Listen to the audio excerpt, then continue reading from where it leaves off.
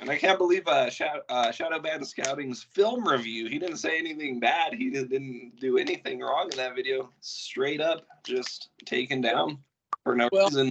Yeah, that's because the powers that be have taken over this YouTube thing.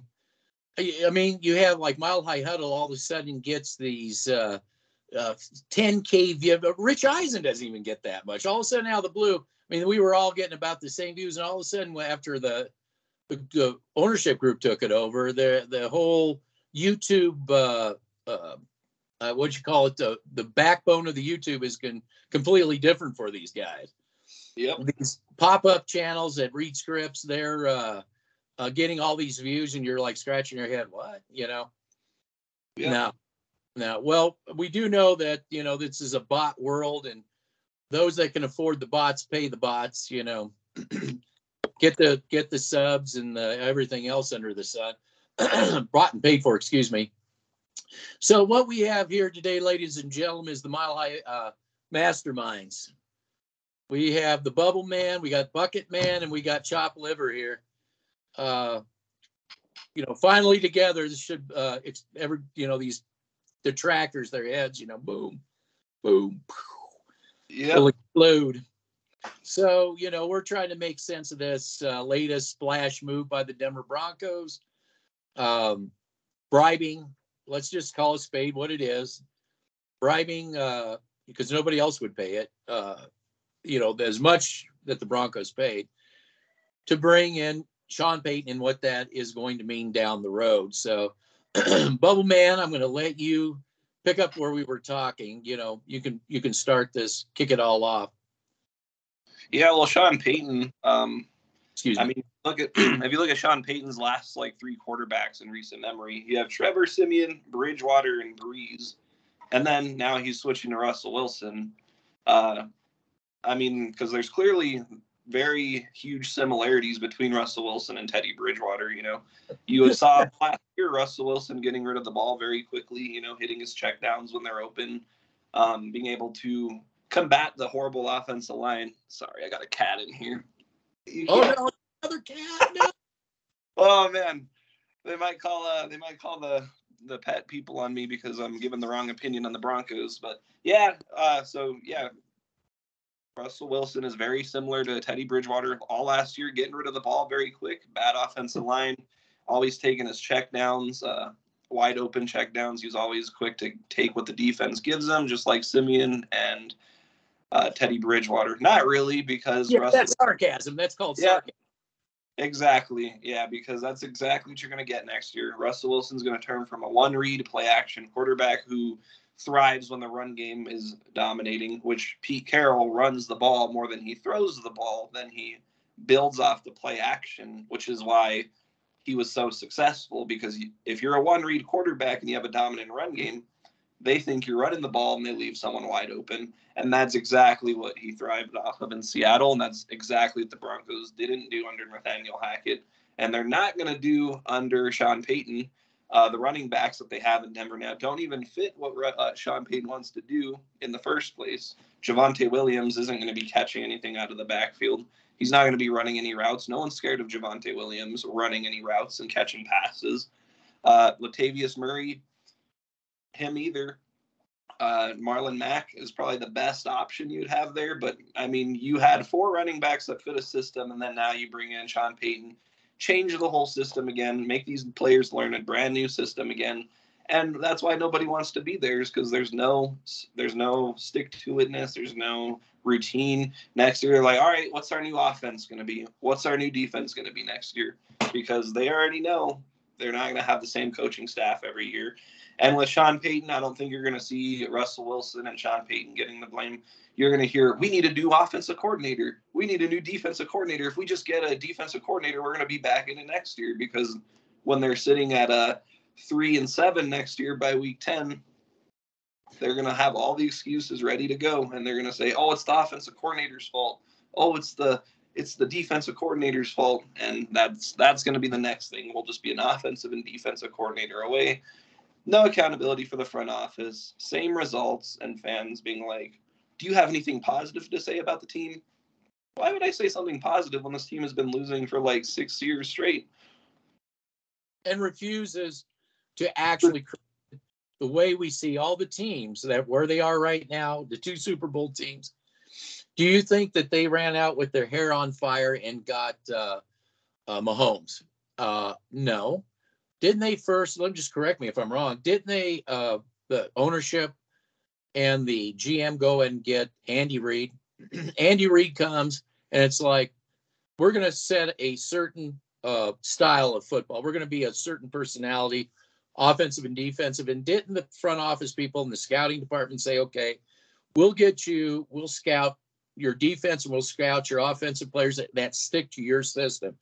Isn't that how they did? And then they started developing, as they went, getting Alex Smith, then finally building the team around that, and then moving on. Am I not correct about all that?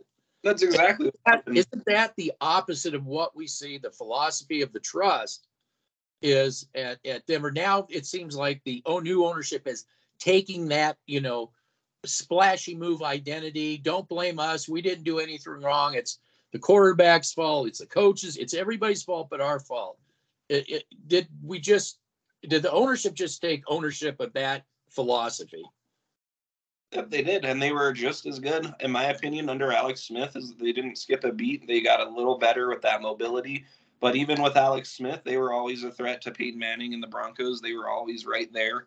It was always coming down to the end of the year. The Broncos they were a Jamal Charles fumble away from losing the division. So the Chiefs have always been right there ever since they got Andy Reid, Mahomes or no Mahomes. And that's what a great coach is. That's what commitment gets you. That's what committing to your young quarterback. And when they got smacked around by the Buccaneers in the Super Bowl, what did they go and do in that offseason? They went, fix the offensive line. Well, obvious. It was obvious. Yep. And they're back here now. And maybe we'll see what the Bengals want to do. I imagine that they're going to let T. Higgins walk and build their offensive line because that's what's costed them both Super Bowls last year and this year. And that's what I would hope to see. We'll see what kind of organization the Bengals are, but that's obvious. That's the obvious answer. You don't pay the receiver, you pay the offensive line, which is the engine that makes the offense move. And if you don't have an offensive line, you don't have an offense. Broncos haven't had an offensive line since the end of 2014. Nor do they want one. Nor have they wanted one. I mean, the only thing they've done, like Garrett Bowles, he's horrible. He sucks, And I was watching, what was his name? Colin Cowherd. He was saying, yeah, this is a great choice for Sean Payton. They have a great left tackle. They have great defense, great running backs, great receivers. I'm like, a great left tackle. I was like, I honestly like the way the offensive line performed better without Bowles than with Bowles because there wasn't any holding penalties. I got something to say about Bowles just really quick. Even our opinions about him off to the side, the extent of his injury, I think, if they put him back out there too early, I think that you can't even make an excuse for his bad. I think it's just he's going to re-injure that. He's going to be out. I think he's going to be another hot tub time machine if they bring him back too early. Because I think the extent of that injury, I think right now, 1 year is just getting yourself so you can work out. And then you need another year of working out and trying to get yourself back in the foot. That looked almost like, to me, a 2-year type of an injury. Footwork, And he's not even good to wait around for him to come back in 2 years. Not even close. I mean, exactly. This guy I believe they extended him too. And I'm like, well, all these players that you spend all this money on, what have you gotten out of it? You could show me the stats that say you can make stats out of anything in the NFL, out of anything to spin the team and looking better. It really is. At the end of the day, the only stat that matters is wins and losses. And the Broncos have not been winning games for the last 6 years in a row since 2016. But they're just a coach away. They were just that away. They were just this away and the other thing away. Just back away, got the quarterback. What happened? That's the shame in my opinion. That's the shame in all of this, in my opinion. I think that had, I don't know, Pat Bowlen or whatever got rid of that trust stench, and we had the Bridgewater. Maybe Fangio says, look, you don't have to play John Elway's game of pretending you're the head coach. You can actually be a defensive coordinator. We're going to bring Sean Payton in. We got all this draft capital. We've got Bridgewater who fits, what they've worked with each other, and we can go out and we can really start shaping this the way, and we have people that can, on the front office that can go out and scout and get what Sean Payton needs. That's the crime here, in my opinion. You don't have that. You put, as always, the cart in front of the Bronco horse, every single time. And to me, and I said this in the last video I did with the bucket man, is that it seems they painted themselves in a corner, and Sean Payton has this sandbox, and he can't go out of that sandbox and really get the player personnel he needs to really take this team to the next level. Yep, exactly. And he's even if he even outlasts this Russell Wilson contract, which is going to restrict them from signing free agents, he's on a 5-year deal, and so is Russell Wilson. So that by the time Russell Wilson's out and they don't have this contract, so is Sean Payton. So they're going to be starting over anyway. So if your solution to the problem was to bring in a coach who doesn't fit Russell Wilson's style at all, he doesn't run the ball 52% of the time in every game. He doesn't thrive off the play action. He wants a quarterback who can read the field before he snaps the ball, read the field quickly while he's just dropping back 3 to 5 steps. And that's not what Russell Wilson does. That's not his game. And he's going to have to change his whole coaching identity to fit one player. I mean, it's obvious he just took it for the money. I mean, if he wasn't getting paid this, we wouldn't be even having this conversation right now. It took a $20 million a year bribe for 5 years. Well, you should feel vindicated. You were getting into it with that Bronco insider. Oh, they're not bribed. This money isn't being talked about. Oh, no, you're crazy. It's one of those conspiracy theories. So what comes out? He's going to be the highest paid coach in the NFL. And so everything that we were saying was 100% accurate. He was never their guy. Dan Quinn was never their guy. And then when DeMeco Ryans straight up said, it was easy not to pick the Broncos. Oh, DeMeco Ryans is never their guy. And then when they surely were going to offer him that kind of money. It was either Harbaugh or it was Sean Payton with that kind of money. Payton, they went after 3 times. They went after him 3 times. Like, it's like he already said no twice. Like, at some point, it's harassment. Exactly. I say that exactly. And I knew that it had been the Saints holding it up, and they were smart to do like what Seattle did. Dig their heels and said, no, you're the one that's desperate. We're not desperate. You're the one desperate. Your hair is on fire. Like always, if you really want this guy, this is what you're going to give up for him. Period. End of story. And Sean Payton basically said exactly that when he was interviewed in Denver about the process. He said, well, this is unusual because New Orleans definitely needed to get compensated. And I don't think that there was ever a rift between the Saints and Sean Payton. I think it was clear that, hey, we can't give you this kind of money. It was clear that if I keep in this rebuild process, I'm not going to have the record. All of a sudden, I'm going to have this bad record. And people will say, well, it was just because of Breeze. So he gets out smartly. Give him credit. He got out and sat and said, well, I want to get paid. He said that as soon as he got out, I want to get paid. So that was always in his wheelhouse, wanting to get paid. And I just want to say one thing, too, about what you were saying about quarterbacks. We hear this, Sean Payton, he changed it for Winston. He changed it for Bridgewater. He changed it for Simeon, right? Well, what you just said it yourself. What is the common thread between all of those quarterbacks? They are all the anti-Wilson. They all are similar pocket quarterbacks. Okay, they're not the when we did film study, we saw that Wilson actually, when he had as much as they were complaining about the offensive line for the Seattle Seahawks, it was a step up of what he had in Denver. He was still able to get higher percent passes in the pocket than when he tried to scramble. But and even with that, he still didn't go through the reads. He was still pretty much a one read. And again, the Seattle fans were bemoaning. He does seem to want to go for the deep ball for the stats or whatever the motivation is. He seems to want to do that first and do the the latter, the easier passes, the more smart, shorter passes, after the fact. It's as obvious as it can be that he's only in it for his own image. He gets his own office at the headquarters. What that has to do with winning games, I don't know. Why your quarterback needs his own office, I don't know.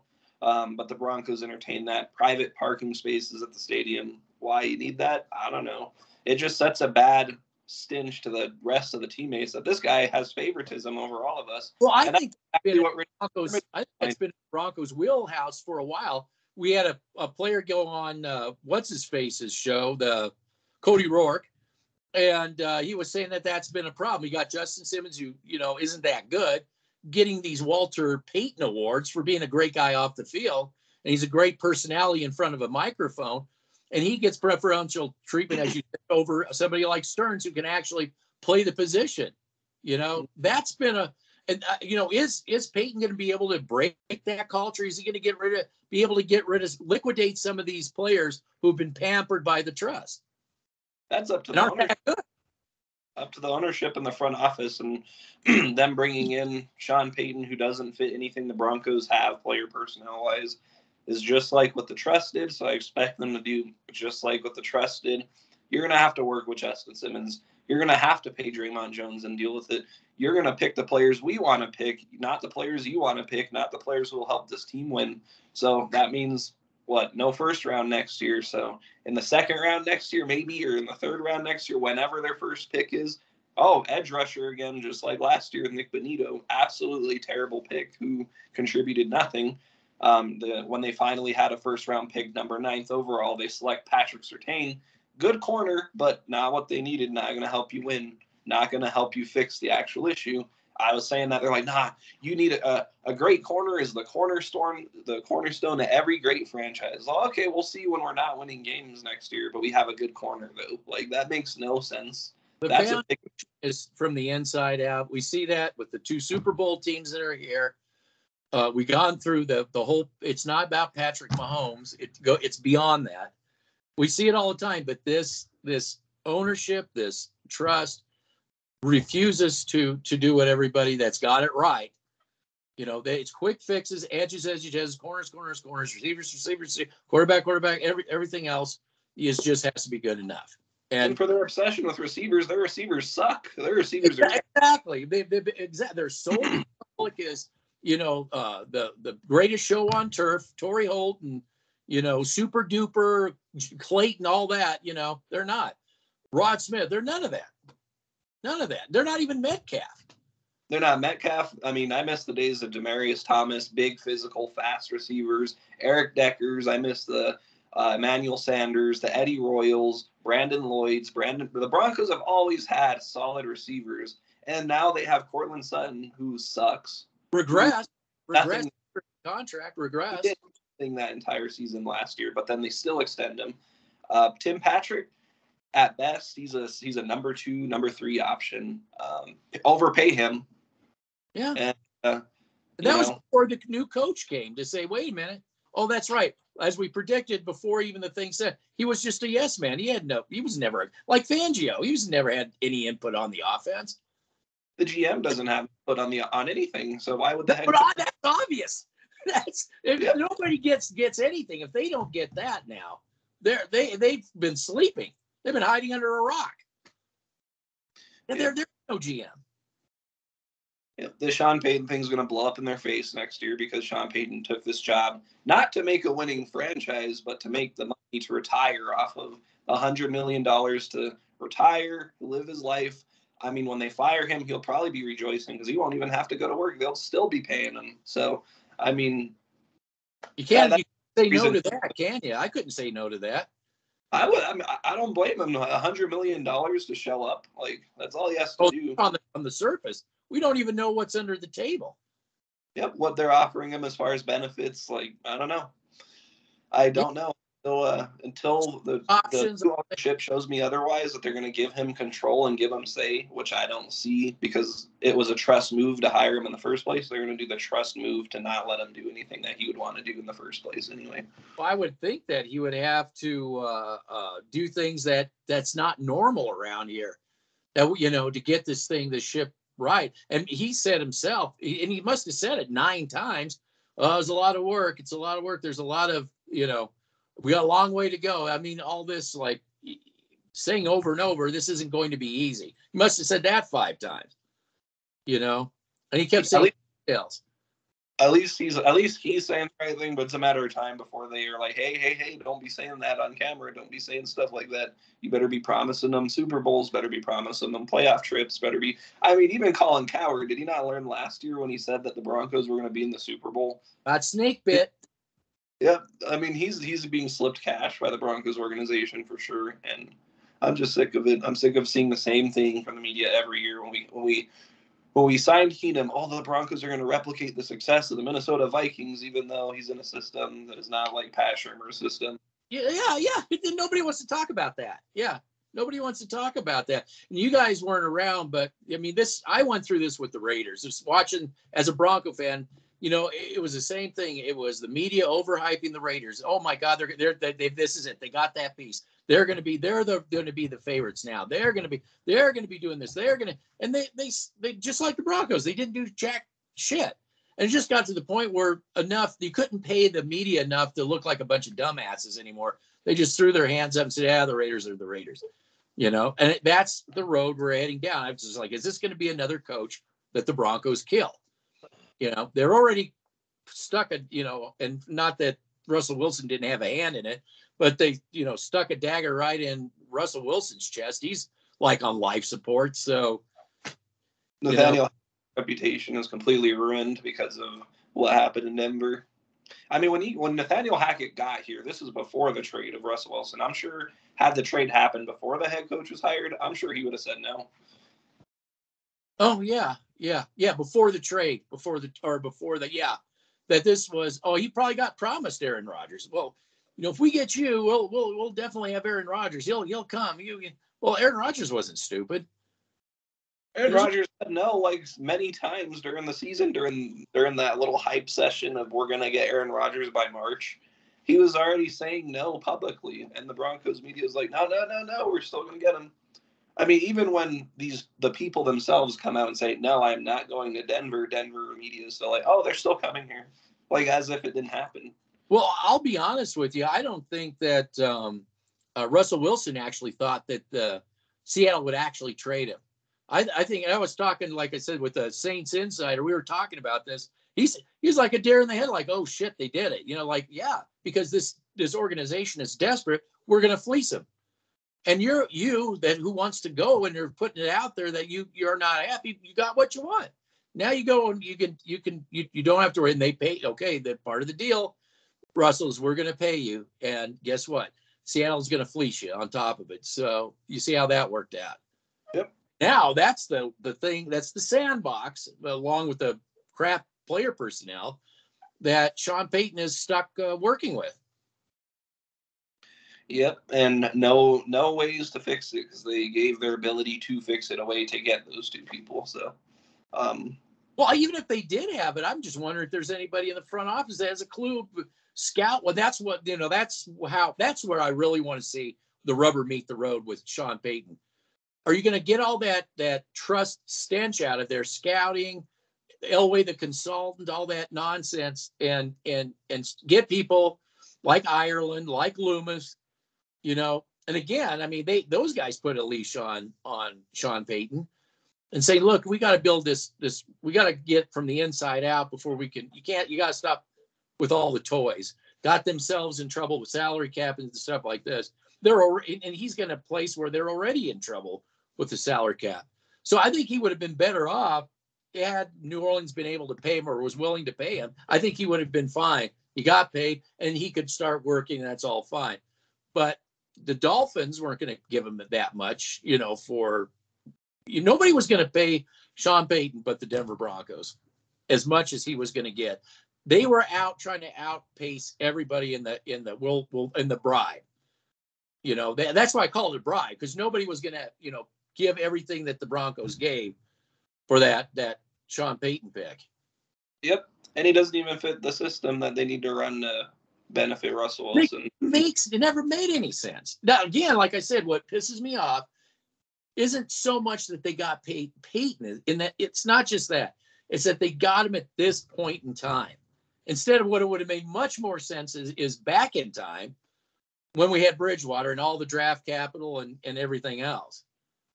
That would have made a whole hell of a lot more sense. But they wanted Aaron Rodgers, so I mean that's why you'd even want Aaron Rodgers. The price you'd have had to pay and the time he has left on his career. I don't know. It's called desperation. It's called desperation. They want to repeat what happened with Peyton Manning, but you don't have the roster in place. Well, again, let's go take a trip down. People just don't like history, and let's take a look at where the Broncos were and where the steps they took to the time they got Peyton Manning. There was a building process going on. It started with Josh McDaniels, who at least with Pat Bowlen, they at least said, "Look, we got to get these lines. And they picked all those linemen and stuff." And then we worked out from there. We built out. And then we go get Sean Payton, the defensive players. We have Wade Phillips being brought in over, Elway getting trumped by Pat Bowlen. Said, no, you're not going to go get Vance Joseph. You got to go with Wade Phillips. So these pieces came together. It wasn't just Peyton Manning. And that's what people just want. They don't want to think. They just want to see the flash. They just want to see the easy answer. It's much more complex. Same with Peyton. His situation in New Orleans was much more complex than just him waving a magic wand around. But people don't want to talk about that. No, because coaches and quarterbacks, next it'll be coordinators. I mean, the list goes. It's a quarterback-driven league is what it was last year. Now this year it's a quarterback and head coach-driven league. Next year it's going to be, it's a quarterback-driven, head coach-driven, offensive coordinator-driven league. And then, it's a defense. Yeah, so, I mean. Create the narrative so they can make the next desperate move. Edgero's running for the Hills, which is hilarious. He wants to interview for defensive coordinator jobs elsewhere. He doesn't even want to be back in Denver as defensive coordinator. I wonder why. Don't you look into that. Don't you dare look into that. I mean, okay, I'm sorry. All right, Bucket Man, give us your 2 cents. Okay, well, I agree with everything you guys said. Number one, I don't believe anybody in their mother's salt or whatever doesn't know their mother's basement. Yeah, the mother's basement like we are today. They don't understand the true aspects of football. I'm going to sit here and tell it like it is. I don't think people in today's society and also in today's NFL, there's a few people here and there, but in today's society, they don't know the true aspects of schematics and how player personnel matters. They think that, like you guys said, grabbing a quarterback, coach, etc. They don't understand the building process. They don't understand the rebuilding process. You have the Detroit Lions who clearly have an identity, who are clearly better than the Denver Broncos are right now. And when I have to hear all this bullshit narrative crap out there where they're saying, Sean Payton ran a West Coast system. You guys don't understand the schematics of this whole thing. He runs a multi-power run system with spread concepts. I did a film review on that. You can even go to the All-22, and they have film on this. Even you can go back to Drew Brees playing it. Well, let me ask you this. What, again, when they say, he did a whole complete revamp for this quarterback, that quarterback, what's the common thread between all those quarterbacks? He supposedly reinvented the wheel. What is the one common thread? Common thread is they have the same skill set. That's the common pocket quarterback. Common thread is that they fit his scheme. They fit the identity that he wants. You think, ladies and gentlemen, then why did you bring in Sean Payton if you want to run a West Coast zone running scheme, and now you're going to put a head coach into a system that he is not familiar with, and he never ran it. And also, he did not come from the Bill Walsh tree. He came from the Bill Parcells tree. That's another lie that they're putting out there. Again, if you want the truth, you come to the Mile High Masterminds. I mean, we get this 99% right. So I don't want to hear anybody's bullshit on we're going to run a West Coast zone running scheme. The Sean Payton schematics is a power gap system layered with spread concepts. You need to have power gap guards. You need to have powered offensive linemen. Okay, you think that the Chiefs got to the Super Bowl because of Patrick Mahomes? You two were just basically talking about it. They had a rebuilding process throughout the whole entire operation. They had a system and an identity in place for going on 10 years, a decade with Andy Reid there. Okay, they built the offensive line. They have a system. They put Patrick Mahomes in that system. Let him develop under Alex Smith. Learn from Alex Smith for a year. Then they off. Well, okay? That's what they had to do in New Orleans too. They had to do exactly the same thing. Exactly. I just don't think people are into fantasy football. They're into this quarterback obsessed bullshit. They don't understand the true aspects of rebuilding a team. They don't know the true aspects of what schematics are to help the strengths of players. And in terms of, you have to put players in positions that help them succeed, that fit a certain system. You have guys like Javonte Williams, as the Bubble Man talks about. He fits the scheme in a way if you're going to run a lot of I formation in the power run scheme. But like you said, you need more of your Alvin Kamaras. You need that 1-2 punch. You never heard anybody talk about that. No, because they don't know. They don't understand it. That's the problem. They don't get it. They think that, we're bringing in Sean Payton. It's going to revolutionize the whole entire business, just like Russell Wilson, right? And we went 5-11, 5-12, whatever. I'm waving my magic wand around. Yeah, exactly. Yeah. So are we going to go through another fucking offseason with Austin Warriors? Yeah. Are we going to go through another offseason for 7 to 8 years straight here, talking about how great this team is? Then we're going to get to the season. They're nowhere to be found. This team sucks with the player personnel.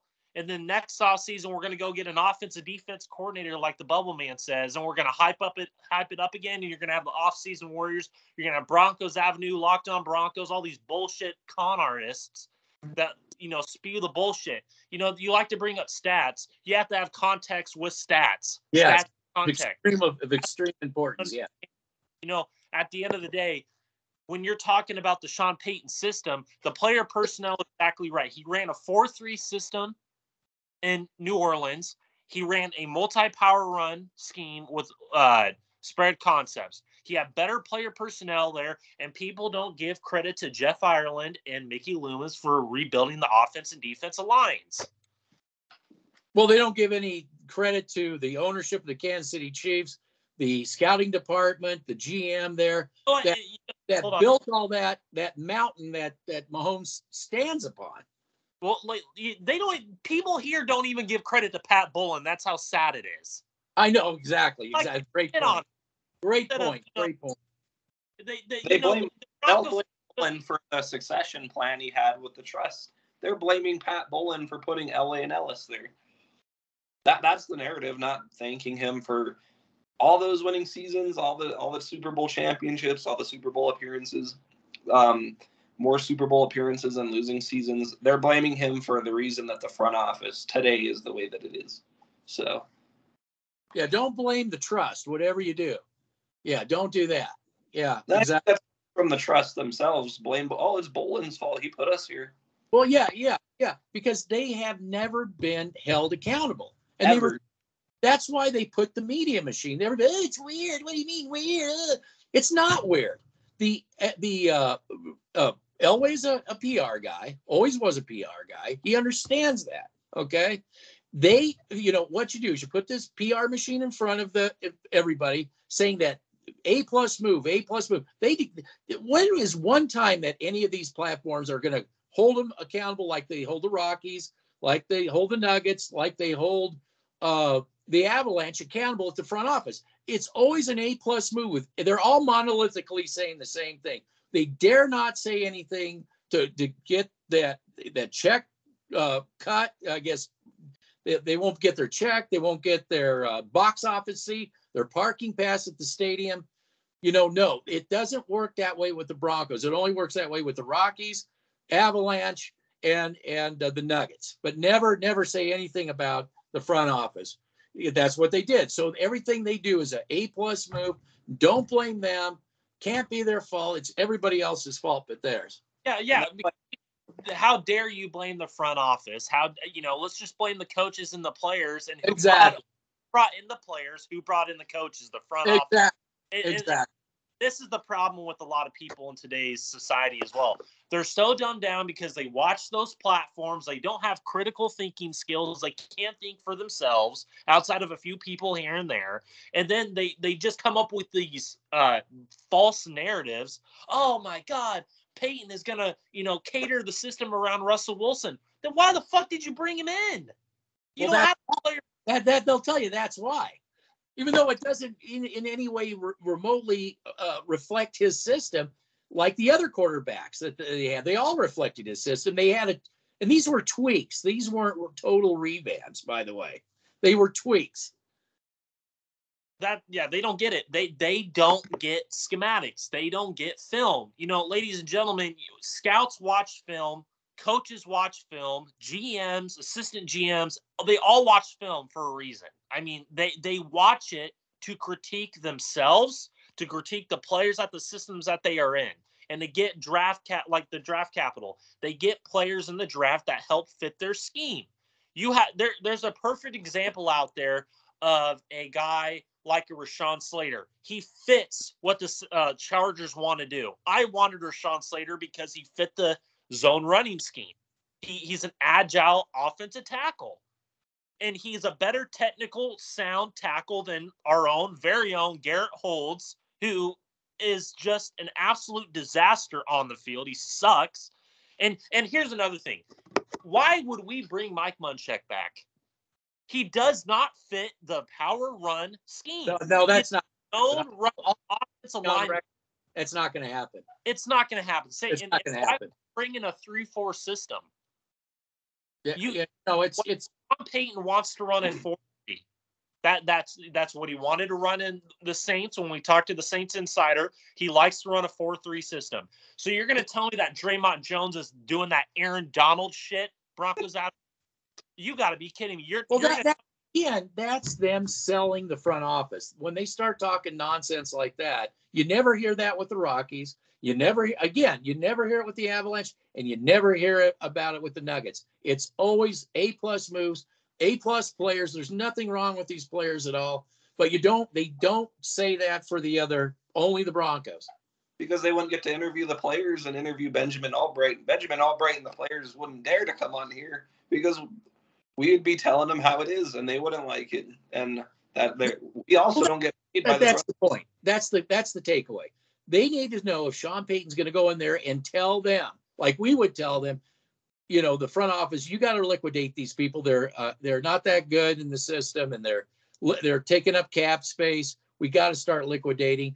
And also, do you think that Payton can talk Russell Wilson into restructuring, or should he restructure his contract? What do you think about that? Restructuring his contract. The guy is 100% in it for himself. Players from the Seattle Seahawks, Richard Sherman himself is on the record of saying this stuff. He only cares about his image, how he's perceived by the public. That's why he has his own office in Denver for whatever. Well, that's why he fits. That's why he fits with this front office so well, because that's all this front office cares about is how their image is. That's why they're running out with their hair on fire, just making one bad signing and splash move after another. And you could talk about, we have all this hard work to do.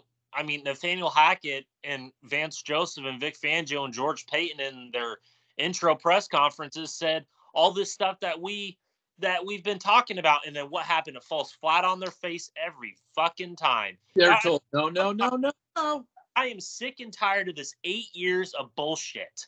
Man, I'm going to be waiting another 10 to 12 months from now. Oh my God, we gotta revolutionize offensive coordinator coming from the Dallas Cowboys or whoever, and he's gonna come and revolutionize this offense, and then it just will fall flat on its face. It may even be from the Saints. Well, but from the Saints or whatever, and then it's gonna fall flat on its face because you do not have the player personnel that fit what Sean Payton wants to do offensively. I mean, you basically brought in Sean Payton to basically hype up the fan base again, just like Russell Wilson. You brought him in so you could just, give him the highest paid head coaching contract so he can have a retirement plan like the Bubba Man says. I mean, this is an absolute clusterfuck, and this organization is just in the wilderness, not knowing what the fuck it's doing. I want to go head to head here. Sean Payton and Harbaugh head to head here. Okay. The Broncos media came out with the short and the long positives of Sean Payton.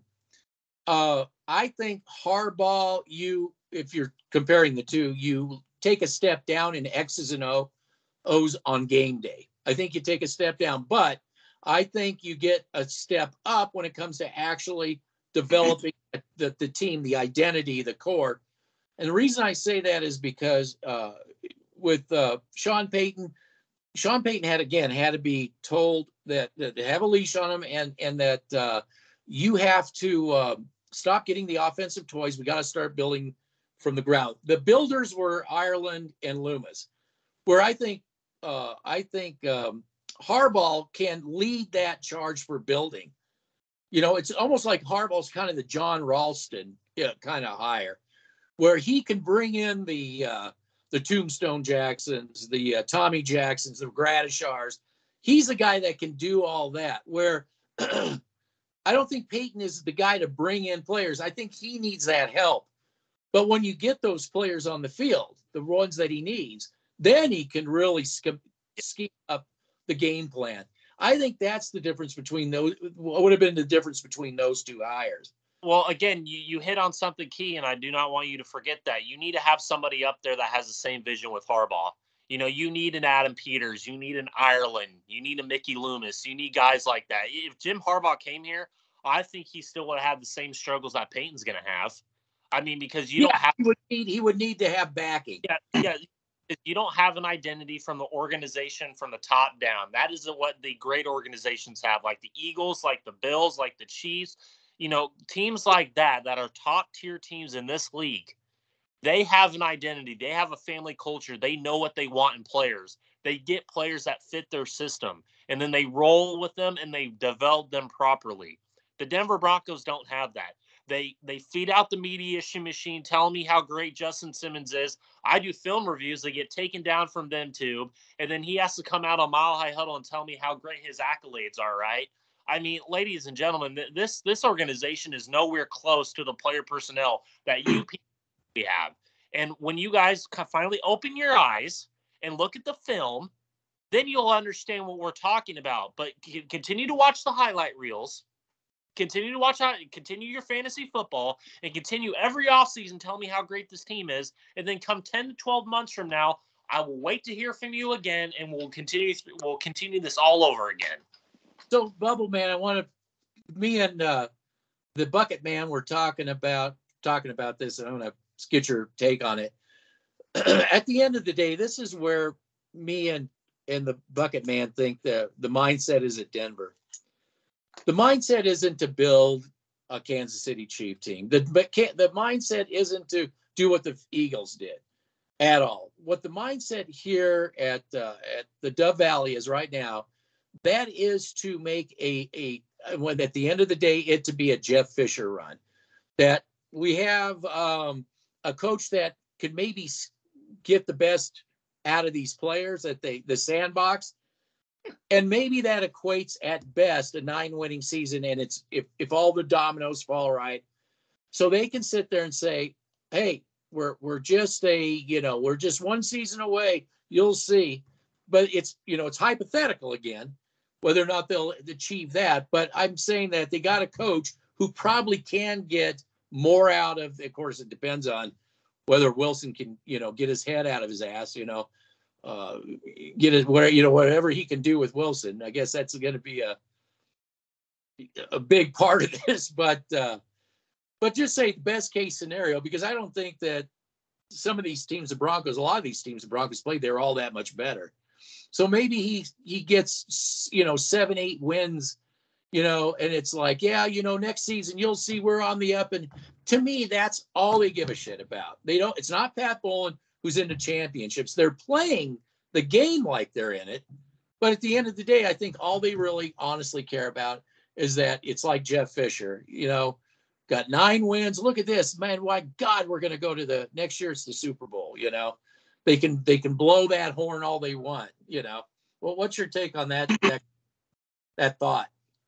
I think that they'd be happy to have 9 wins, but I think it's just a bunch of yes men for Elway and Ellis who don't know how to build a football team, who don't know how to, win. They see the last year's Super Bowl champion. We're going to copy them. All right, let's do that. And then the next year they're like, okay, let's copy this team. Oh, next year let's copy that team. But they're really not copying them. They think they are. They do these on the surface stuff, but they're not really emulating them. Like with the Chiefs, the Broncos had a good thing with Scangarello. That guy brought out the best in Brandon Allen. He brought out the best in Cortland Sutton. He brought out the best in Drew Lock, Noah Fant. All those receivers, he brought out the best in all of them. And then they fire them next year trying to copy the Chiefs offense. They wanted to copy, yes, absolutely. Copy that offense from that year because they lost Tyreek Hill. So now they're playing more of a take what the defense gives you. So they're adapting with the talent that they have. Something the Broncos wouldn't know about. I mean, Cortland Sutton, slow, doesn't get open, never gets separation. If he finally does, drops the ball. KJ Hamler's the only one on the team who can get separation, but he's injured all the time. Jerry Jeudy showed some things at the end in 2 games out of 3 years of not doing anything. So, in my opinion, you play a Kansas City team who didn't play, of course you'll look good. You got corners slipping on the field last game of the year, of course you're going to look good. How about you do that in games that matter? How about you do that in games where the team is trying, where teams have something to play for? Because I don't see it. I've seen 3 years of nothing from Jerry Jeudy, 3 years of drop passes, off the field issues, drama off the field on social media, and nothing on the football field. But Broncos Avenue says he's the best receiver in the NFL. Yeah, okay. I mean, show me the film because CeeDee Lamb is better. Not even in the same discussion. Justin Jefferson's not even close to being in the same discussion. Do you know that Bucket Man? That's the guy he wanted us to get. He didn't want to get. He wanted an offensive line. Because I watch film. I watch the All 22, and we do it too. We watch the All 22, and I just want to respond to Bubble Man here. Again, Kansas City's been running the same offense for years. So when you get players that can adapt to that system, then it's going to look like it has been. I mean, my God. I mean, they went out and got the offensive linemen, or I've brought this up so many times. Orlando Brown, Joe Thuney, Creed Humphrey, Trey Smith, right tackle, Andrew Wiley. It took one season. Yep. They have guys that they paid and developed before they gave Mahomes the $500 million contract. That was just absurd. I would never pay a quarterback $500 million. That is me. But this is why my draft picks get removed from ThemeTube. That's why my channels get removed, because they fear my work. They do not like my work. And then you'll have these people come up and start their, trolling bullshit. But again, when you film and you look at the schematics and you look at the feet work, you look at the technique work, you look at everything, then you can base an opinion off of it. And then that's what scouts do. They base that, and then they want, is this guy going to fit a 4-3 system? Is this guy going to fit a 3-tech and a 3-4 system? Is this guy going to be a good off-ball linebacker in a 4-3? Is this guy going to be a good, zone runner in a zone running scheme? That's how these scouts and coaches base their opinion when they're scouting players. And at the end of the day, the Denver Broncos don't know how to do that. They think they do, but they don't. No. Elway and the scouts. I mean, there is no scouts. They have people at positions who don't get to do their jobs. So I wholeheartedly agree with that, because the mindset is quick fixes, Band-Aids. It used to be yesterday. They have scouts. Broncos just came out today and they said that the reason they won the Super Bowl 50 was because of the free agents they brought in. I was like, I commented, I'm like, oh, really? It wasn't drafting Malik Jackson. It wasn't drafting Derek Wolfe. Who drafted Danny Trevathan, Bradley Roby, Kayvon Webster. It wasn't all the. Take Malik Jackson and Derek Wolfe out of the picture, and you probably don't even go to the Super Bowl that year. No, yeah, exactly. Absolutely. Yes. And then take Wade Phillips out of that. You don't even, you're not going to get those guys to come in. But it was all the free agents, though. I mean, the free agent, you build through the draft and you supplement through free agency. That's the way it's always been. George Payton himself said that when that quote that I got came from George Payton when he was first hired, and the Broncos have not done any of that. So that's how I know George Payton isn't doing his job, because his philosophies go against what's actually happening. And if you look at the Vikings and the Broncos, 2 totally different builds. Well, the last draft, the people that are in the NFL insiders in the draft, they were talking about all these different teams and stuff. When they got to the Broncos, they said, well, you got a GM. He wants to go this route. He wants to get these players, but he's getting tapped by John Elway. No. The outside consultant, you can't do that. You get this guy. And you go and look at the Broncos YouTube and those off-season hype videos that they do during the draft. Where's John Elway? He's in the draft room. He's in the draft room. He makes the phone call. Yeah. You can't make it up. Somehow you're some sort of a conspiracy theory when you actually see this on film. Listen to people that are in the draft itself talking about this. You listen to people in Dallas who said that George Payton wanted to bring in Dan Quinn to bring in the player personnel on the defensive side that he wanted to bring in. And who tapped George Payton on the shoulder and said, no. I want to go to get Nathaniel Hackett so I could bring in or entice Rodgers to come here. Rodgers said no. They panicked and gave up everything, and the Seahawks fleeced the Denver Broncos like the Saints just did, and the rest is history. Yeah, that's what the outside consultant gave you. You paid an outside consultant, a la Elway, to give you that. I mean, yeah. Thank you. Walking into the biggest office in the building. What's up, boss? Yeah. Yeah. What more? Yeah. Yeah. He's not there. On his scooter, dropping the NFL schedule. Yeah, I have a feeling that's all. There's going to be some of this. I mean, if then maybe I don't know. Maybe Peyton is like, what do you want me to do? Is this guy like a control freak? This guy Penner looks like a control freak. I think him and Elway are going to butt heads 1,000%. Oh yeah, yes, yeah. I think they already have. I think they already have been butting heads, in my personal opinion. Because Penner wants it his way, Elway wants it his way, and Elway's going to find himself out of here because he's not. That's the problem. They cannot leave the ego. That's what Pat Bowlen was so good at. He left his ego at the door, and the rest is history. These people are egomaniacs. They can't leave their ego at the door. They can't build a foundational mindset on what they want to be as an organization and where they want to go. They're just talking head here, and that's why I'm not sold on this ownership because there's so many heads. I think Condoleezza Rice got thrown in that too with that headbutting as well. I think that came out as well. I think she was the one that was pushing the David Shaw bullshit, and I knew David Shaw wasn't coming here. Well, yeah, that's going to be trumped. But she knew David Shaw, and she's like, "Oh, let's go get him." Well, that was her pick, but she's going to get trumped by these other talking heads. That's what's going on here. Yep, the class. There's several owners who have a stake in this instead of one owner, and that's This is extremely important. Again, this goes back to the Saints. This is all Saint related. So we got the insider over at the Saints, and that's what you had multiple owners before Sean Payton came. And everybody was the same exact thing. Everybody had an idea of what they wanted to do. There was nobody on a single sheet of music. And then the owner bought out the other two and said, look, to Loomis, you're going to be the guy. Everything is going to start from you and trickle down. Then they get Sean Payton, and the rest is history. And then they let Sean Payton kind of run things. And then it's like, okay, we got to put a leash on you.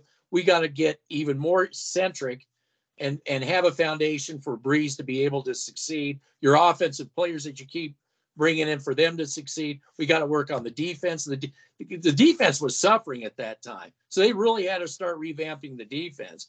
So, I think it's going to be a long process. And like you said, I'll be dead. You guys will be in the nursing home by the time, the Broncos are, in the real sense of the word, are relevant again. I just have that feeling.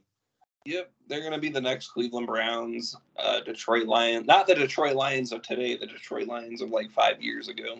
That's where the Broncos are, and I think it's even. I think they're worse now. Yeah, yep, I do. Yep, I think they're already there.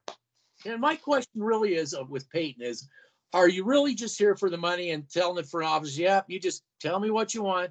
I'll do whatever you want me to do. We'll, fine, whatever. Or does he really, truly want to say, no, you guys aren't doing this right? Is there going to be honest headbutting? To me, that needs to happen. I'm not saying that would be a good. Going on. I think that was going on with Fangio and Elway to begin with too, and look what happened with. You got. Sua Craven. Vic Fangio was a jerk to the players. I'm like, no, he held you guys accountable. He didn't put you at safety. He wanted you at linebacker because that's why they brought Nathaniel Hackett in. The players, they were going to coach themselves. Yeah, exactly. Yep. You're right. They were so upset with Fangio because he was holding them accountable. So we got rid of him. He's old. He doesn't know what he's doing. The players know better. They're young and all this new energy and blah, blah, blah. And the rest is history. Yeah, and then what do OTAs? Oh, crap. That's why I just can't wait till Sean Payton sees this team up close and personal. OTAs. Wow. He doesn't care. He's making his $20 million. That's what I'm wondering. Is this? I don't care. Yeah, that's what you want. Hey. Well, again, I think they're going to have to bribe assistant coaches to come here because I don't think anyone will come here.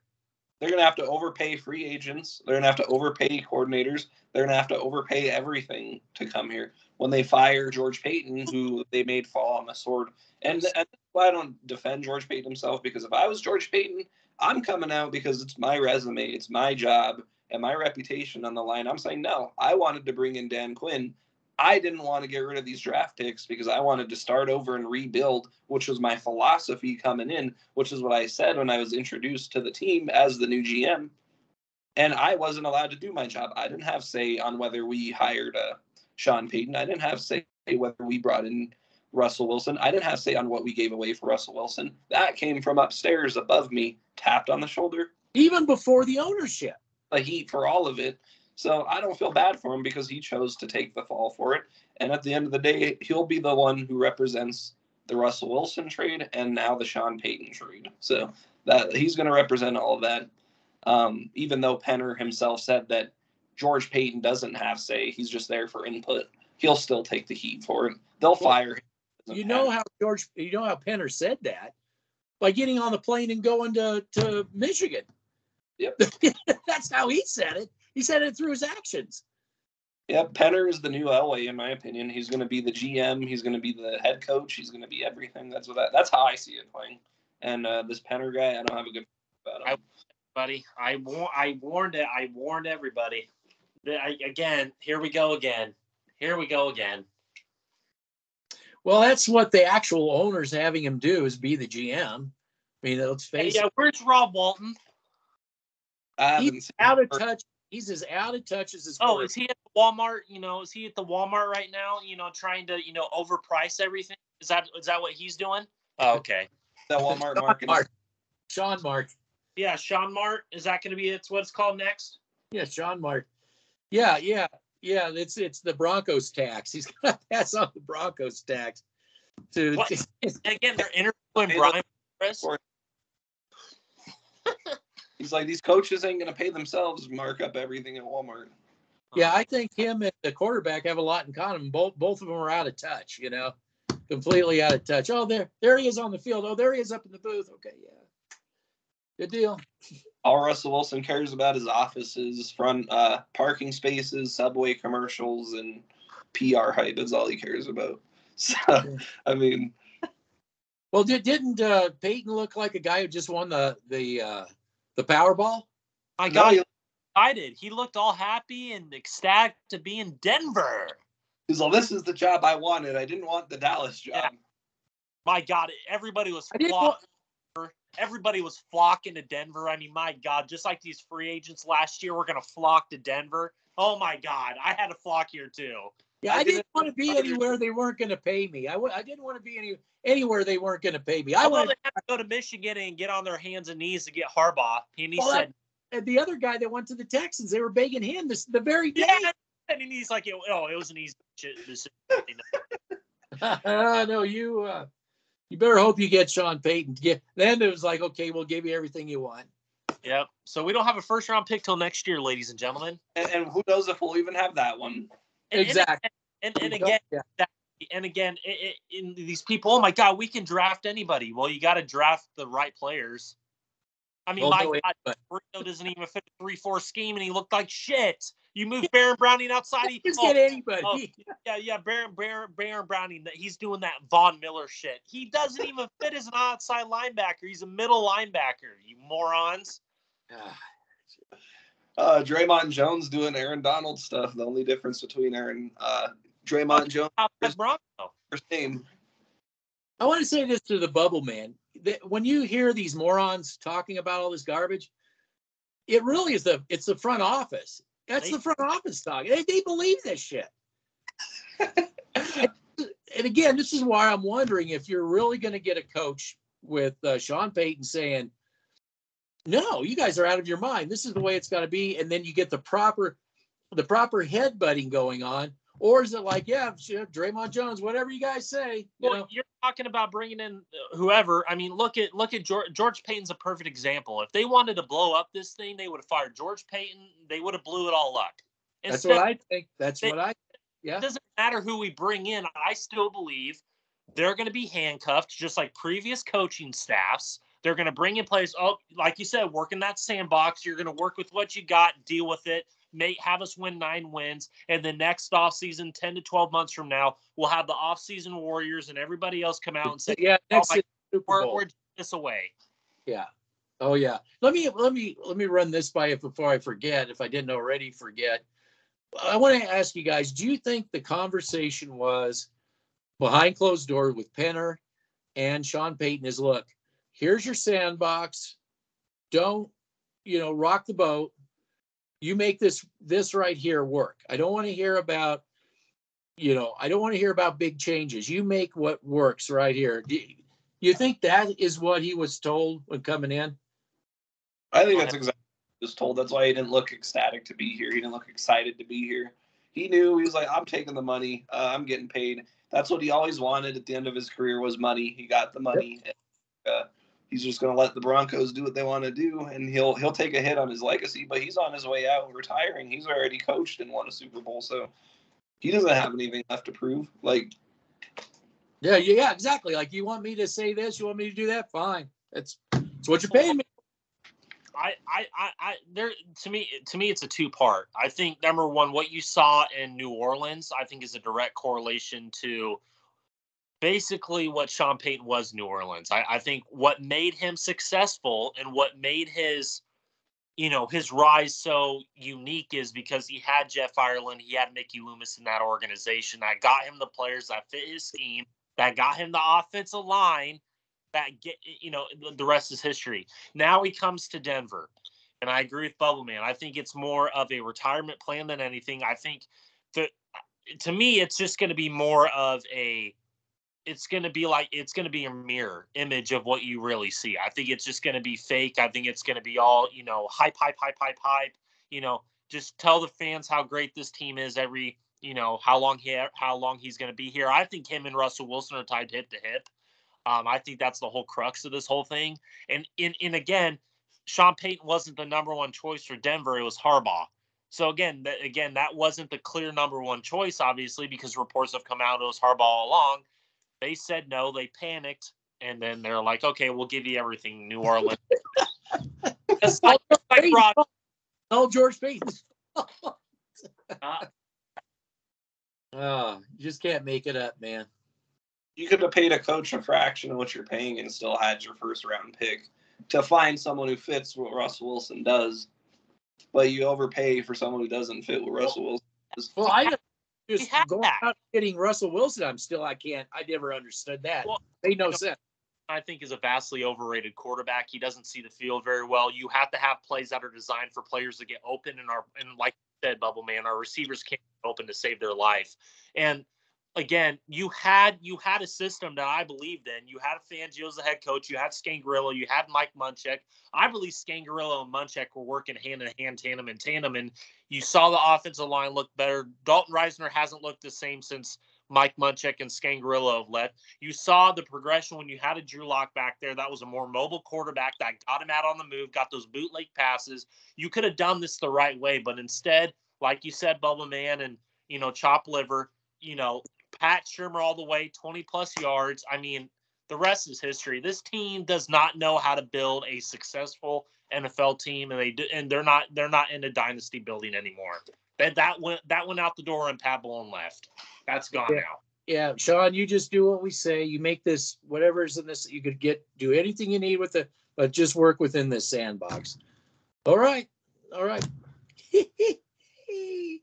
In the interview, he's probably like, all right, Justin Simmons, Draymond Jones, they have to go. And they're like, no. I'm like, you want this $20 million? You're going to have to work with what you got. So Yeah, exactly. Yeah. At some point, yeah, I could see that.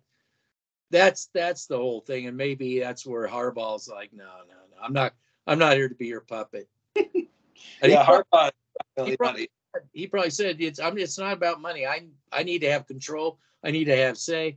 I need to tell you what you're doing right and wrong. Well, clearly he has that in Michigan. They're a top 5 team in the country right now because of the offense and defensive line play. And they have offensive linemen coming in this year's draft that I'm high on, but the Broncos won't get them because they're not interested in offensive defensive linemen. They're in the corners. They're in the edges. It would not shock me one bit if they get a receiver or tight end in this draft because that's what they're or an edge rusher. Yeah, I got an edge rusher. Yeah, well, because the Browning worked out so well for them. Yeah, Browning and Kenny Young and them, like, they had something with that under Fangio, and of course, instead of giving the money to Kenny Young, let's give it to let's go pay Randy Gregory. To play in a 3-4. And he's not a free outside line. Off the field history, injured all year. Finally noticed him when he's punching people in the face. Well, I think that's why Edro wanted out of here too. Go ahead. Let me ask you this question, guys. Did the Dallas Cowboys miss Randy Gregory at all this year? They look better without him. Oh, okay. They were better without him. Okay. Yeah. No. Edro knew what was going on with the Broncos defense. He saw offenses stopping themselves, and he knows that it's only a matter of time before the whole house of cards comes crashing down. That's why he didn't take the interim head coaching job to begin with. No.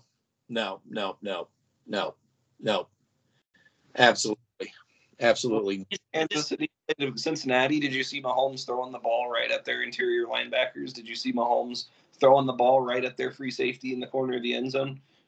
Did you see their defense was letting Joe Burrow do whatever he wants against them on the ground and through the air? No, I didn't see blown coverages and all this stuff against the Bengals. Yeah. That right there is proof. And these fans are like, no, the Broncos are just right there from beating the Chiefs. I'm like, you're not even right there to getting 100%. Let me ask you this: did they in any way even play the same? I mean, motivational wise. I mean, it looked to me like when the Broncos play the Chiefs are just simply going through the motions. And that's not what you saw when they were playing the Cincinnati Bengals. You saw them scrapping. I mean, just scrapping away, and they were going full board. And you just definitely didn't. I didn't see that with it. Not just the Chiefs. I didn't see that with most teams that the Broncos played. When the Ravens played the Bengals in the playoffs, was that the same performance they gave the Broncos? No. And, yeah. Was Chris Jones single-handedly destroying the Broncos offensive line in the same way that he did against the Bengals? No. Yeah. No, it's like, okay, I got to actually do something now. Yep. And I think Mahomes is just throwing interceptions just to keep him in the game. Maybe they got the call from the NFL like, hey, don't blow him out too bad. We want our ratings up, so let him back in. Well, Russell Wilson, we like Russell Wilson, so yep. He needs help. And because he laughed, he throws that interception. He looks at his, I don't know, it was Kelsey. He looked at somebody and they just laughed. Yeah, because he knew what he did. They laughed. I said to you, did you see that? Yes. He looks over his teammate and they laugh. Oh my God, dude, this is why the NFL is such a like any NFL fans. I'm not big on the NFL anymore. I'm not. I'm more into college and high school now. I mean, my God, NFL is such a poor product right now. Hey, we know it's fake. Just don't say it, okay? Yeah, exactly. The WWE. The holding calls, the missed, the fifth down that the Chiefs got. Yeah, and everybody sees it. It's not like they're, you're crazy because you saw it. No, I'm not crazy. It happened, and that's what they're doing. It's just call a spade a spade. How many times are we going to have Garrett Bowles clotheslining people? I mean, I have video of other people from other teams showing this, and they're not calling it. Like, this is the NFL is just it's such a bad product. Well, that's why I say this whole Walter Payton Award thing is just a joke. I mean, yeah, tell me how great you are, Justin Simmons, on Mile High Huddle. Off the field. Kareem Jackson has to do a full-on sprint from the other side of the field to make sure you don't give up a touchdown. I saw Side of the field. that was that was great to just show that. I mean, just great grab on that one. And that's just all the time with that guy. Yeah. I'm surprised it hasn't gotten taken down yet. That was like within the first like 10 minutes of looking at the defense. Well, the offensive coordinators all target him, his area. They go. You'll see the majority of passes are thrown right in his area all the time. That is not. It's not a safety that's top anything. Of course, that walk-off touchdown that was on Justin Simmons' side of the field. Where was he at? Who got the blame though? Patrick Surtain got blamed. Yeah. In a receiver-friendly, you should have your safety help. And you know who the privileged players are because they don't get the blame, and guys like you, Surtain, and all those I could see Surtain going somewhere else too when it's. Yeah. If I were the Broncos, I'd be trading Surtain because you can get value out of him and actually start a rebuild around a player like him. Because he could go to a team like Kansas City, like Cincinnati, and help them win now, and you can get a first-round pick out of him. But they're going to keep him. Yeah. Well, do you think that there's teams out there stupid enough to take Justin Simmons, buy in top 5 hype? I don't see him starting on most teams. He shouldn't even be the starter on this team. Caden's starting. You don't think any team is hoodwinked enough to think that? Yeah, I'm not sure I would even buy that either. They know that. I think they know the deal. He's not invited to the Pro Bowl by his peers, so that tells me a lot right there. But he's second team All-Pro though, paid for. He's like, yeah, I'm second team All-Pro. Who cares? Yeah, sports writers, anonymous coaches, anonymous players. Yeah, right. But your peers didn't see it that way. Yep, exactly. And it's unfortunate that they extended that guy. When they extended him, I was so pissed. I was pissed when I saw that they extended Courtland Sutton and Tim Patrick. And I was very pissed off about the Randy Gregory signing. And I'm like, this isn't what I'm used to seeing. Like, I started watching football in 2007. With the first Super Bowl I saw was the Giants and the Patriots that year. And then my family's been a Bronco fan. And I'm like, this is ridiculous. Even when they were bad with Mike Shanahan, they were still right there to actually getting in. They just shot themselves in the foot. The Broncos couldn't stay out of their own way at the end of the year every single time. I was 6-0 collapse. I was there for the Josh McDaniels collapse in 2010. I was there for, the Tebow garbage in 2011 with Elway trying to shove Tebow out of the door. I was there so I mean, that's when I started. So I started right at the end of Mike Shanahan. So I go back a little bit further. Yeah, I was like 9. Yep. I go back to 2015, according to these morons. Yeah, I started during the playoffs. Oh yeah, during the playoffs, and I can't say barrel man. I'm bucket man. You're bucket man now. Yep. That over here been the one thing you can. That guy, man, he's too much. Can't even say the things I want to say about him because this is YouTube and yeah. Them tube. Yep. That's why I'm on BitChute. Well, I'll say one thing about us: we're not reading scripts. I mean, again, I'm going to say it, those outfits that you're talking about. I mean, they're so obviously it's so bad. I mean, it's bad script reading. They're not just reading scripts; they're doing it very poorly. Does it look like a place poster behind him? What's that? That guy has the Justin Simmons poster right behind him. Like it's exactly. That had to be there. That absolutely had to be there. Of every player on the team to make a poster out of Justin Simmons. Oh, here he goes with his John Elway poster. Tell us how great he is. Chop liver. Yeah, it is. It's yeah. It's top 5. I had to smell the buttermilk. Oh yeah, yeah, buttermilk's it's buttermilk. I mean, does it look like we're in a place that has a green screen and reading scripts? I'm in my mother's basement, for Christ's sake. Your mother's basement, yeah. We're all in our mother's basement. Yeah, he's locked me up in his chopped liver dungeon. Yeah. He's it's just a big old clusterfuck. Like the Broncos. Yeah, like the Broncos. I wish Hard Knocks would go. I wish they would get on Hard Knocks just to get like some idea what's actually happening over there, but they won't allow it. Well, they would be heavily edited. Yeah, it would be heavily edited. The Broncos are like, you better not show that. Better cut that out. Yeah. John Elway, he'll be here. He'll be watching the final cut. He'll let you know what can be seen and not seen. Yeah. Well, did you know that Elway hired what's-his-face, Clayton, to brief the players all on, how to deal with media. So then John Clayton, before he died, was writing all these puff pieces on the Broncos. I thought that was. They had the great offensive line in the AFC West. How they had the best line over the Chiefs. I know. Oh my God. Yeah, I don't know. I just keep track of the Mile High Huddle and all these things. I just go on social media, see the dumbest shit I've ever heard. Go on YouTube, after work, watch hear some of the dumbest things I've ever heard in my life just being said on these. Like, oh my God, Jerry Jeudy's the best receiver in the NFL. I have the stats to prove it. The sad thing is because media machine, there's people nationally that think all this BS. It's like, well, if they're so great, why don't they show up during game time? Yeah, right. If they had all this great player personnel, why did they go 5-12 and 1-6 in the division? Yeah. Oh, hack it. Oh, I forgot. We got to blame the head coach now again. Yeah. It's always blame somebody else, never the front office though. Oh no, don't say anything. Coordinator. Yeah, exactly. That's the next guy to get the axe. And then it'll be Peyton's turn. Then it'll be Sean Payton. It's all his fault. Sean Payton's down, or not Sean Payton. I'm sorry, George Payton. George Payton will be gone after year once they have their. He'll be gone. Yeah, along with probably a offense defensive coordinator. Yep.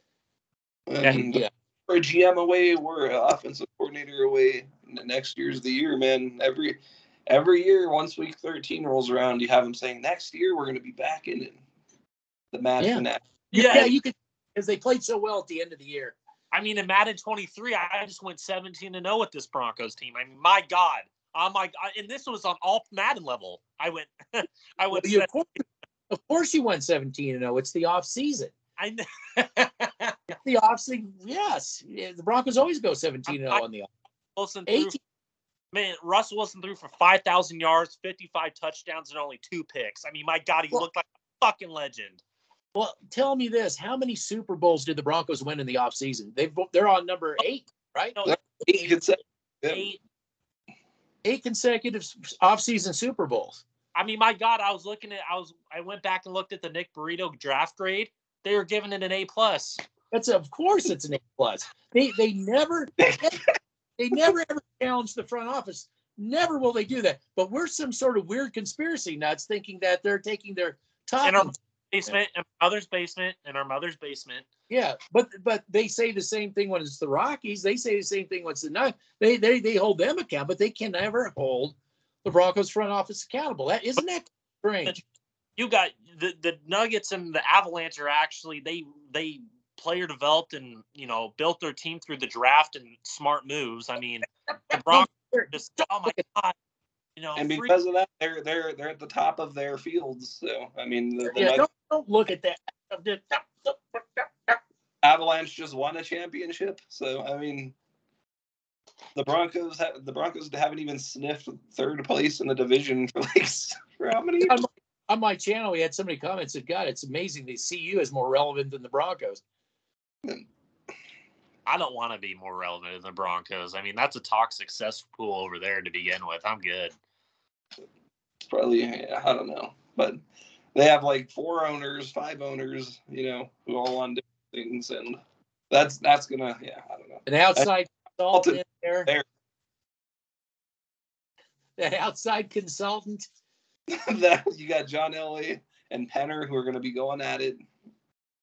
Oh, man. Yeah. Eventually, yeah. Versus wannabe CEO. Yeah, I don't know how that's gonna go, but.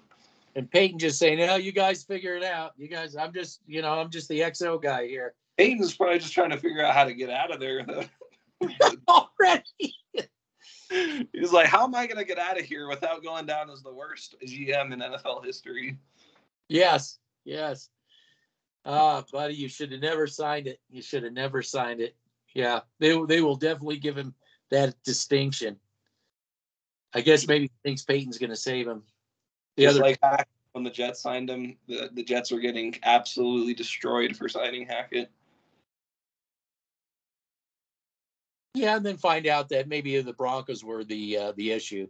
Yeah, just like Vance Joseph, right? And then he went to Arizona and had a really good defense and got the player personnel that he wanted, and just like all these other coordinators, the Cardinals defense versus the Broncos defense when he was there. Any difference in the type of players they have? Buda Baker, J.J. Watt, all the faster interior. And Zaven Call. Yeah. You're not allowed to have that. We'll give Randy Gregory, okay? You're allowed to have Randy Gregory and Draymond Jones. Yeah, I'd rather have Harris than Draymond Jones at this point. Yeah, well, we got a whole media machine telling you how wonderful he is. So what's wrong with Shelby Harris with the guaranteed money? We're still paying Juwan James. we did target the offensive line. We got Garrett Bowles, Juwan James, Glasgow. Oh yeah, I just had that on my comment. Yeah, we got Glasgow. And I'm like, oh man, he sucks. He's fucking terrible. Got rid of him. The Lions got rid of him to give Frank Ragnow the big contract. You moron. Yeah, you cannot get a Ragnow. It's God. You cannot do that. Not allowed to have that. God, these people are stupid. I'm done. Yeah, we'll see who they hire at offensive and defensive coordinator. They'll probably bring in Brian Flores with his 4-3 defense. So. We were talking about that. That is weird that they reached out. It's almost like a slap in that guy's face. You know what I'm saying? I don't. He's suing the trust now. Well, that's just it. And it's like, oh, yeah, can we bribe you too? Come on, you can just drop that. That's exactly what's going on. Even though Elway's still got an office there, just don't worry. Well, we're putting it out there for you. Wow. Even the Dolphins have their shit together right now. I mean, it's just, oh man. Oh my God. Well, I think they have a quarterback upgrade for starters with, Tua versus Russell. I'm in my head, Wilson. Tua is what Russell Wilson dreams to be. He's the better of Russell Wilson. And but the stats say this, right? Broncos Avenue. My God, he can't even sniff Russell Wilson. Okay. All right. Telling us that, buddy. Yeah. Broncos. It was never Russell Wilson. Russell Wilson was never an issue. It was always Hackett. Never was it Russell Wilson. Yeah. Yeah, so that's why they had to be. That's why they popped up. That's why these pop-ups came up.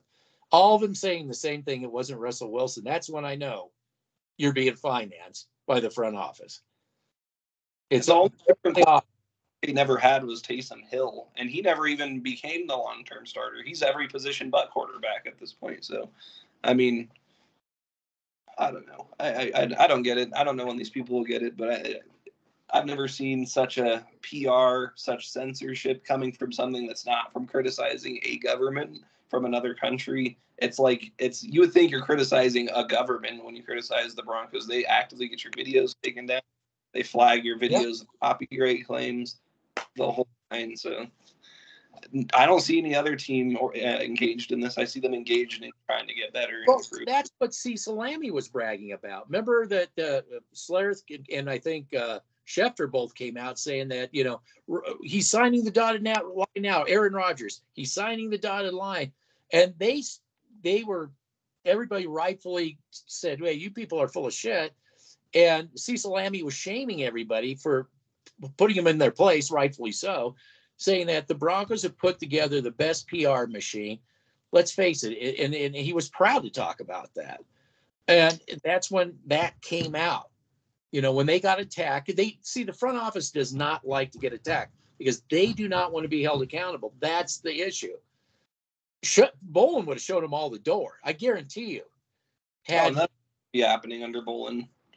Yeah, a healthy extension would have never happened. Randy Gregory never happened. Well, John Elway would have got the can. Would have been shown the door. He said, "Look, John, we just can't do this anymore like this. This is, he showed Shanahan the door.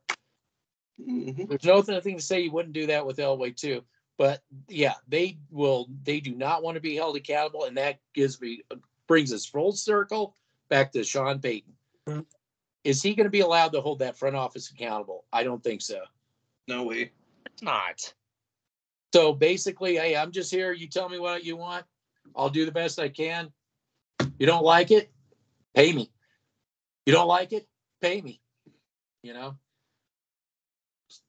That's what I think that at the end of the day, maybe this turns into another very expensive Jeff Fisher era at best. Yeah, best case scenario is 8-9, 9-8 every year. Yeah. And people would be proud of that. That's the sad part. That's what they're all striving for now. So yeah, that would be proud to be 9-8. Just happy to be there. Yeah, I'd rather 14 with the number 1 pick in the draft than be 9-8. So yeah, could you imagine the shit that they're going to give us for going 9-8? That's a Super Bowl to them. That's the Super Bowl. I mean, it was the Super Bowl and the Broncos beat the Jaguars. It was the Super Bowl and the Broncos beat the Chargers. I mean, if you people strive to be mediocre and expect mediocrity, that's your problem. I expect championships. I expect dynasties. I suspect long-term success. I don't have mediocrity. I don't strive to be mediocre. So well, I would take it you're probably fed up with the Broncos then. Yeah. Because they're none of that.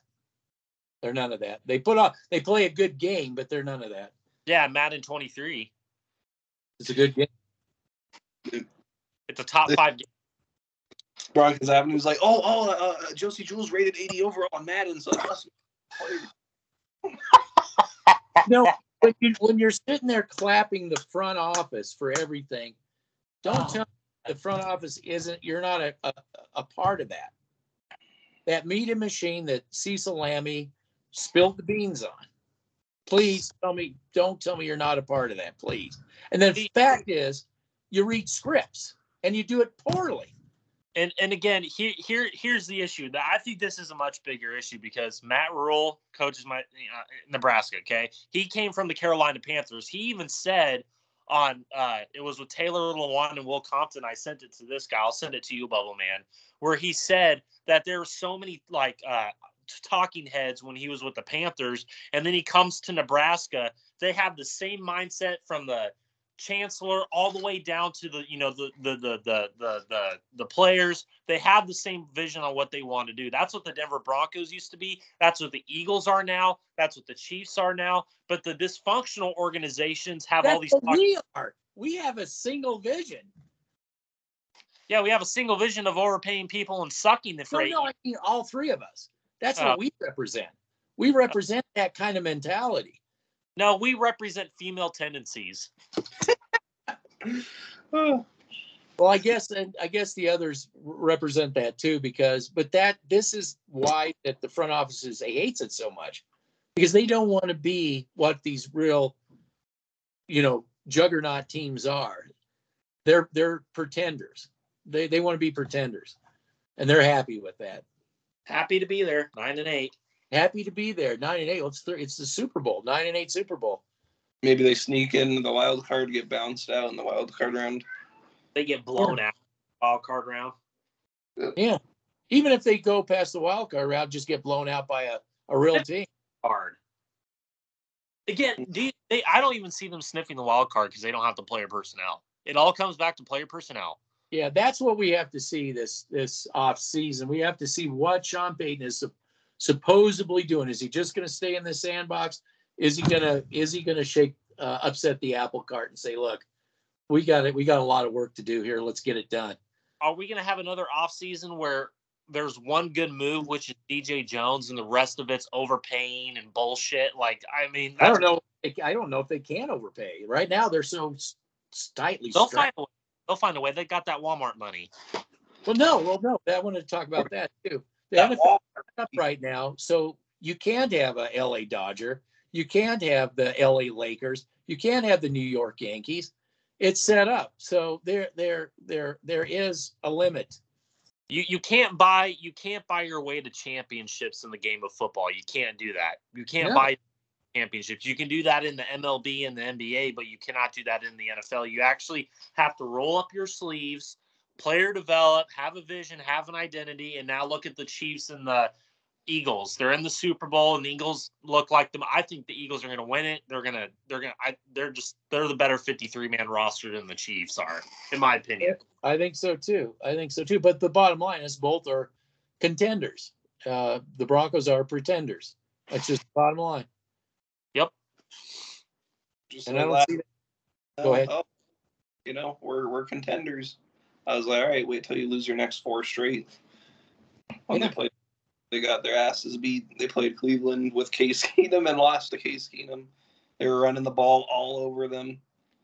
Lost 4 straight, just like I said they would. And then I was like, hey, I thought we were going to the playoffs. What happened? Again, that Browns game, who are they running at? That Aaron Donald-esque shit. Draymond Jones. Yeah. Yeah. You can't make it up, man. You just can't make this stuff up. Well, is there anything else, guys? No, I think that's it. Yeah, I better. I got a lot to do. Yeah, gotta go back to your dungeon, chop liver. Yeah. Go take care of that DARPA dog. Yeah, get fed that Pop-Tart. Yeah. I gotta get back to my female tendencies, man. Yeah, work on those female tendencies, will you? I gotta get back. Well, at least you were vindicated. Yeah, that wasn't a bribe. No bribe money. Yeah. Okay. Oh, you got Sean Payton. They said we wouldn't land him. It's that Walmart money, man. It's crazy. Just See what happened. Yes. What's that? Oh man. Oh, that guy, man.